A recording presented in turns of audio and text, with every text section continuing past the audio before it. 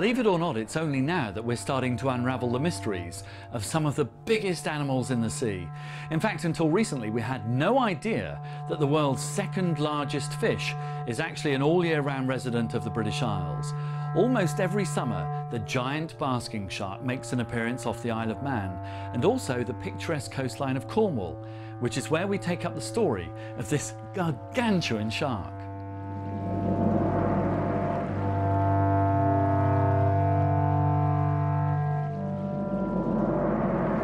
It's got to be my number one because it's my local shark. I can sit in the studio, we can look out of the window, and when the shark are around, you can actually see fins from the window out here in the ocean, and you know the shark are here. The obvious shark that you're most likely to see, in fact, in the British Isles is the basking shark. It's the second largest fish in the sea, growing up to around 8 meters or so, and most people have no idea that these sharks are in our waters. I've heard stories just off here, off Cornwall, of lifeguards on the beach seeing the fins and ringing the bell to get everybody out of the water, thinking it's a Jaws scenario. They see a huge fin and they think, my God, it's a monster.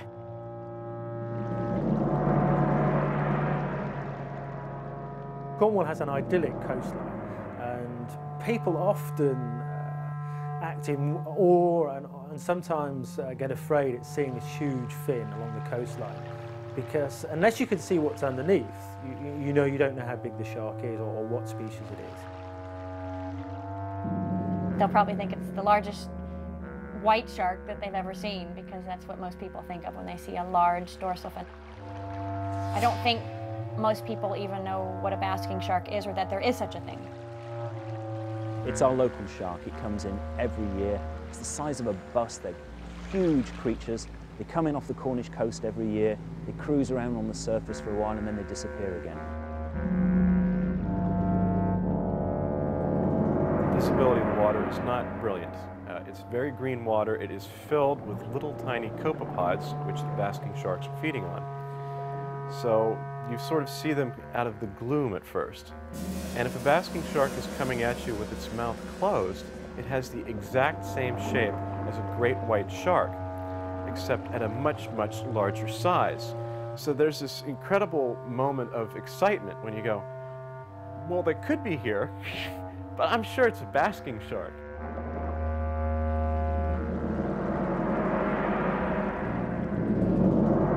Unlike the white shark, it feeds on plankton, so it's totally harmless. So it's kind of like the best of two worlds. You get to swim with an animal larger than the white shark that looks very similar to it.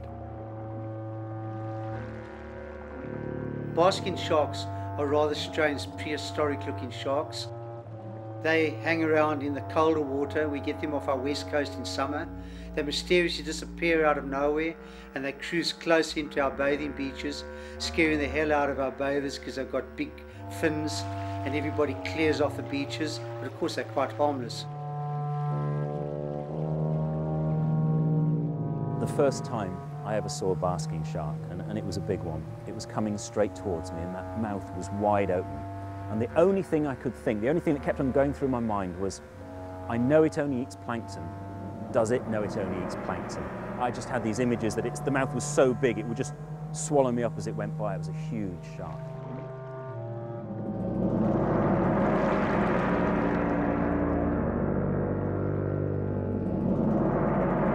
It's magical. It's, they say it can turn over the volume of a swimming pool every 3 minutes in terms of the amount of water it takes in and filters to get the copepods.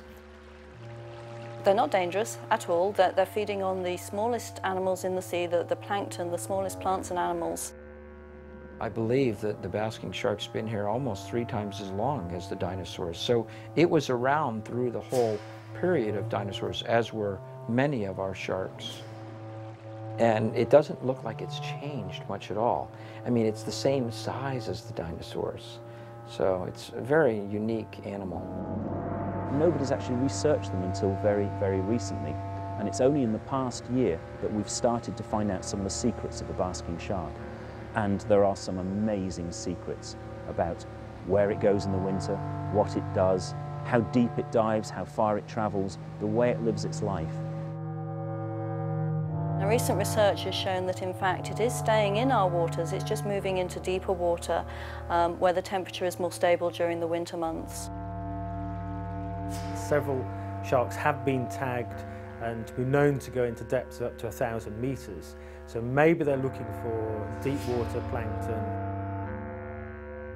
The basking shark would appear to remain in UK waters throughout the whole of its life.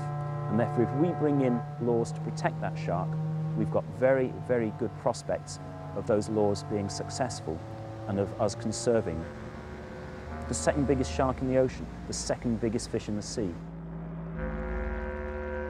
In the old days, they were virtually hunted to extinction because they were very easy to catch. You could harpoon them virtually like you can harpoon a whale because they spend a lot of time on the surface, and the oil was very highly prized. Sharks will become extinct. All sharks will become extinct if current fishing and finning populations decline the way they are. I think their numbers are on the increase again now, but they do need protection. They're fantastic animals. It has been harvested in the past and it's been seriously over-harvested, and populations haven't recovered. It breeds very slowly, and what we need to do now is to put into place the right conservation methods to protect the sharks. It means that we can perhaps even designate protected areas based on sharks. We've never been able to do that before because we didn't know where these animals went during the winter months. And it will be here not just for us to see, but for our children, for my grandson. He's 5 at the moment. I would love to take him out and take him swimming with a basking shark, and I hope that when he's old enough, they'll still be around. But we need to act quickly.